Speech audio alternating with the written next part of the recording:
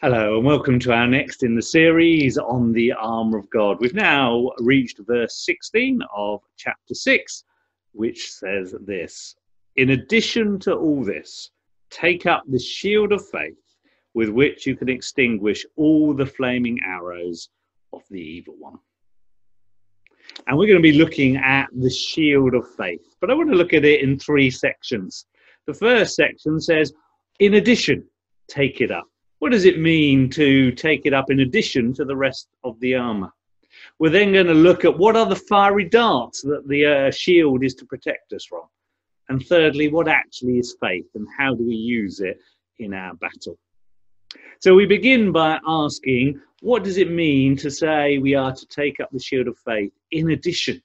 My version said in addition. It can read in your translation or other translations, it might say above all. This is something that's very important. Or it could be translated at all times. Because the shield of faith is something that we need to use in the battle. And what Paul is encouraging us here with this word in addition, at all times, above all, is to recognize the urgency of the battle that we're in.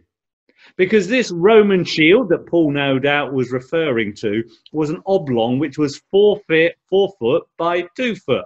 It was made of 2 bits of wood put together with some linen and hide over it with some metal around it. It wasn't the easiest thing to hold. It wasn't the lightest. And you would only take it up when you were actually in the battle. You would only take it up when there was that urgency of being actually in the battle. You wouldn't take it up when you were eating. You wouldn't take it up when you were just chatting with your other Roman soldiers. You would only take it up in the battle. And here we see the urgency and the immediacy of the battle that Paul is talking about. It's likewise, Peter also says in 1 Peter 5 verse 8 that we're to be alert because we have an enemy who is seeking to devour us. That enemy, the devil, is referred to by Jesus as the prince of the ruler of the air. All around us, the immediacy and the relevance that we are in a battle. And so the first thing Paul is encouraging us again to realize is that we're in a spiritual battle. The Christian life is not a cruise, it's a battle. And we are in the middle of a battle. And we need to be alert, we need to be aware, and so therefore we need to take up the shield of faith so that we are prepared for the battle that we're in.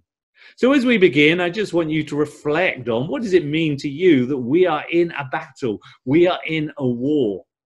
How have you experienced that this week, do you think? How does it make you feel? And how can we be prepared for the battle that we face?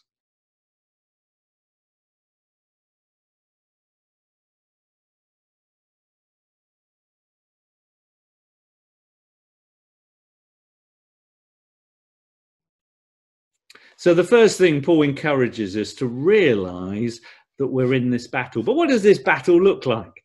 Well, he goes on to say that the shield of faith is used against, we read, with which you can extinguish all the flaming arrows of the evil one.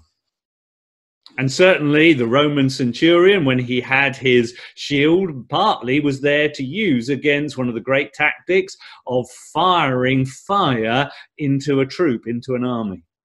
And they would fire it so it would split the army and make them open to attack.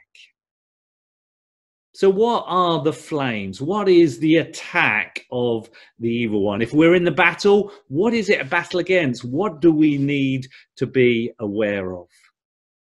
And here Paul clearly refers to it as the arrows, the flaming arrows of the evil one. So what are these arrows? Now, we clearly see as we look in our Bibles that the way that Satan works is by putting thoughts into our minds, by filling our hearts with desires. We read that in the lovely story of, well, not the lovely story, the story of Judas. And we read in John chapter, let me find it, John chapter We see this in Judas. When Judas, we read, was tempted, was prompted by Satan to betray Jesus. Where did it come from? It came from a thought. It came from a decision that was placed in him by Satan. We read it in the unusual story of Ananias and Sapphira in the early church in Acts chapter 5. We read that Satan, Peter says to Ananias, how has Satan filled your heart? He put a thought, a desire, an idea in the heart of Ananias. We read it in the Old Testament. We read it in 1 Chronicles 21. We read that Satan incited David to take a census of his fighting men. Where did that come from? It came from Satan. I wonder whether Judas, whether Ananias, and whether David realized that these promptings, these thoughts, these desires, that they realized that they'd come in as flaming arrows. They'd come in from Satan. And that's often the way that we see Satan works. We need to be aware of these thoughts, these promptings, these ideas, and we need to see where they're coming from. Because this is the way that Satan works. And what are some of these things he puts into our hearts and our minds? We know the way Satan works. We know that he accuses us. We know that he tempts us. And we know that he deceives us. And that's why Paul in 1 Corinthians 10 tells us to take every thought captive to Christ. Every thought we need to take control of, to take captive, so it doesn't burst into flames. It doesn't set fire in our lives. We're to take it captive. Because Satan can put thoughts and desires to us. And we need to be aware that that is the battle. And what are those thoughts? They accuse. He accuses us. He is the great accuser, we read in Revelation. He accuses us before God, but he also accuses us. He accuses us of our past, of things that we've done. He makes us feel ashamed. He accuses us that we're not good enough. He accuses us of our shortcomings. He accuses us that we're unlovable, that we're not good enough. He tempts us with our own desires. He tempts us to give in to those things that we know to be wrong and not pleasing to God. He tempts us with something that looks good and that will be pleasing to the flesh and desirable to the eye and fulfill a longing within us. He tempts us. But he also deceives us with wrong thoughts about who God is, wrong thoughts about what God wants of us. We see that in Judas. How did Satan tempt Judas? Perhaps it began with the accusation that he wasn't good enough. He wasn't loved enough by Jesus. He wasn't liked enough, that he wasn't a Peter or a John. Perhaps Satan accused him, say you can't be one of the disciples because you just want the money and you just want to use the money. You're not really there for Jesus. Perhaps they tempted him with the money. Tempted with the money that he would get, that he would get prominence within the people of God, within the leaders of the people. He would get money for himself that he could use. He saw that he could be successful and make money out of this situation. He was tempted, but he was also deceived. Deceived, perhaps, well, then this Jesus isn't really the Messiah. He isn't really the Savior. So you're not betraying him. You're just showing who he really is. And so Satan prompted him to betray Jesus. Ananias, perhaps similar, accused him of not being like the other disciples, that you're different, you're not as important, you're not as valued. Tempted him with the money, what he could do with that money if he kept it for himself, and deceived him. They won't know, God won't know. Deceived him about the truth of God. And Satan accuses, he tempts, and he deceives, with thoughts and promptings that he puts on us. Let's just stop and perhaps share how you've experienced that. Perhaps ways that you've experienced that in your life and you've seen that, and you can share experiences of what the battle is and how you have struggled or how you have overcome in this battle against Satan.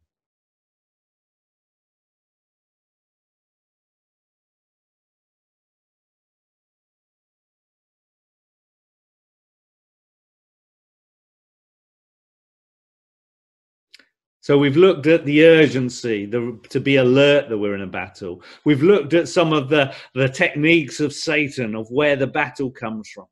But how do we overcome? What is the way to victory? And here is we take up the shield of faith. What is faith?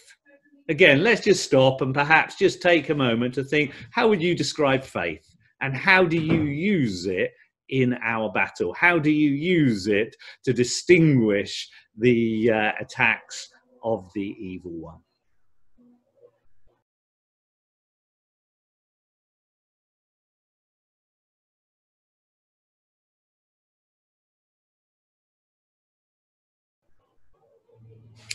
When you look at this topic, different commentators will say there are different types of faith. There is the faith of salvation, the faith that we exert when we come to know Jesus and we believe in him and we come to trust him as our Lord and Saviour. And as we believe that he died for us and rose again and he is God, we become regenerated, we get newborn, we come to a saving faith. Commentators then talk about a sanctifying faith, a faith that we need to grow in, a faith that grows and enables us to see God sanctify us. It's one of the fruit of the Spirit, faithfulness. And it's that faith that's grown within us. And then there's supernatural faith, the faith as evidenced by the miracles and the gifts of the Spirit. One of the gifts of the Spirit is faith. And that can be helpful. But I also think it can confuse, because what is faith? Faith is putting our trust in Jesus, putting our trust in Jesus and what he did for us on the cross, putting our trust in the cross of Jesus for our salvation, our sanctification, and for the works of God through us. Faith is simply hearing God's word, the word of Jesus, the gospel, and believing it and trusting in it. Forsaking all, I trust him. The acronym, that's faith. It's trusting Jesus and the work of the cross. And I believe that's what faith is. And I believe that is what enables us to overcome the evil one. That's what John says in 1 John 5, verse 4, I think, that we have overcome the world, even our faith. It's our faith that overcomes, our trust in Jesus and what he did on the cross. Because when Jesus died on the cross, what he said on the cross, just before he died, he said these most amazing words, "It is finished." God's plan, God's salvation plan, the work of God is finished through his death on the cross. There's nothing else to be done. It is finished. And faith is our faith in the finished work of Jesus on the cross. That's what faith is. And do we believe in what Jesus did on the cross is all we need for faith and life? That's what faith is. And it's something that we need to exercise. We're told to take up the shield of faith. And that reminds us when Jesus says, take up your cross daily and follow me. Faith is taking up the cross, taking up what Jesus did on the cross and making it our own. Yes, it's taking up the cross, realizing, as Paul says, I've been crucified with Christ and I no longer live, but Christ lives in me. The life I live by faith in the Son of God. That's what it means to take up our cross. So the shield that we are to take up, can I suggest, is not an oblong. It is a cross shape. Because we're told to take up our cross and follow Jesus. That is faith. So how does that work out as I think of Satan's accusations and his temptations and his deceptions? Can I suggest it is that belief in Jesus and his death on the cross that overcomes? It overcomes the accusations, because as Satan accuses us of the past, we can hold up the cross and say, Jesus' death has forgiven me, has set me free from the past. Therefore, you cannot accuse me of things that I've done in the past. We can use it for the present when we think that we're not good enough, or that we can't do it, or that God couldn't love us. We hold up the cross and say, it's not on my benefits, because of what Jesus has done for me. It's not my standing. It's not that I'm lovable. It's not that I'm good enough. It's simply on what Jesus has done for me that I stand complete before God, that I boldly approach the throne of God. Therefore, it's not about me. It's about Jesus. And I come before God on the basis of Jesus. And I'm loved because of Jesus. And I'm sanctified because of Jesus. And I'm a new creation because of Jesus. And I receive all the promises of God because of Jesus. And then the future. We know our future is secure, that nothing can separate us from the love of God. As Paul says in Romans 8, nothing in all of creation, whether thrones or principalities or powers, the past, the present, the future, nothing in all of creation can separate us from the love of God. We are secure as we can ever be. We take up the shield of faith, the cross, against the accusations of the evil one. We also take it up against the temptations that we are bombarded with, and our natural temptations and the temptations that Satan uses. He uses our desires, our sexual desires, our desires for success, our pride, our desires for more, our greed, our selfishness. He takes those and he tempts us. And how do we overcome? We don't overcome by trying harder. We don't overcome by self-discipline.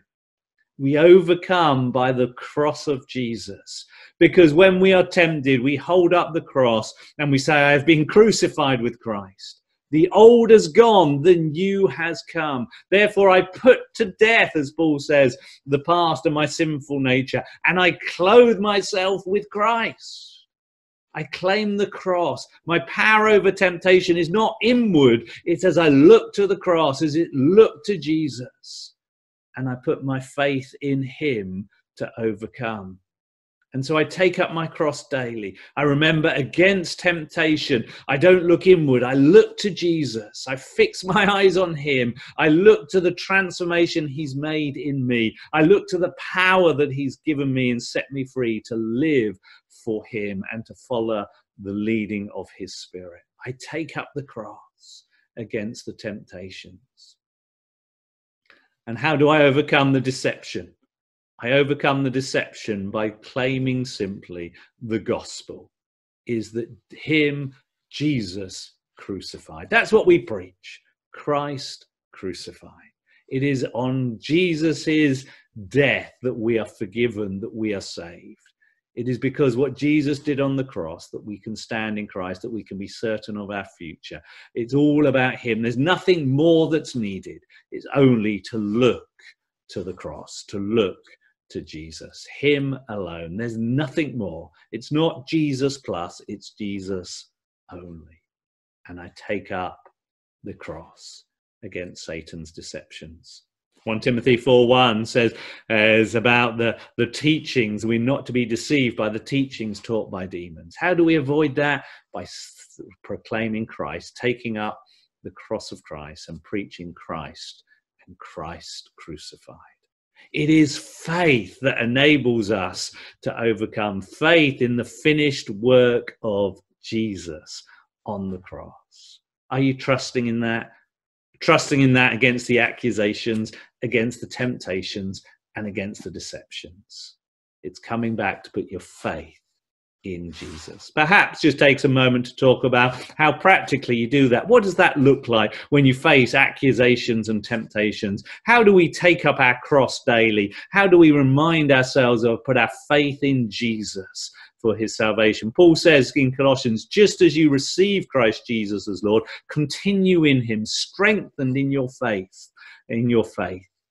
We need to continue the same way we started, by believing in what Jesus did for us on the cross. It is the power of the cross that alone can overcome the enemy. Talk about your experience of that. Talk about how we can overcome. Talk about how practically, what does it mean to take it up daily? And just reflect on that together.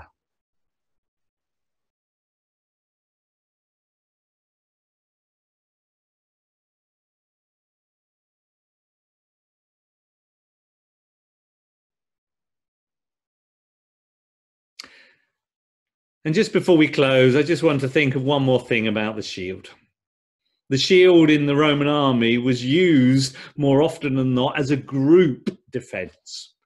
It was called the tortoise maneuver. When the soldiers would put the shields, they would form a sort of square, and those in front would put the shields in front on either side. They put them on the side and behind, and those in the middle would lift their shields above them so that they were protected completely by their shields. And can I suggest that if we are to overcome the attacks of the evil one, we need to stand together, not stand alone, because a shield does not protect us completely if we stand alone. But if we stand together, stand confident in the faith, in our faith in Jesus, stand alongside one another, then we can prevent the attacks of the evil one together.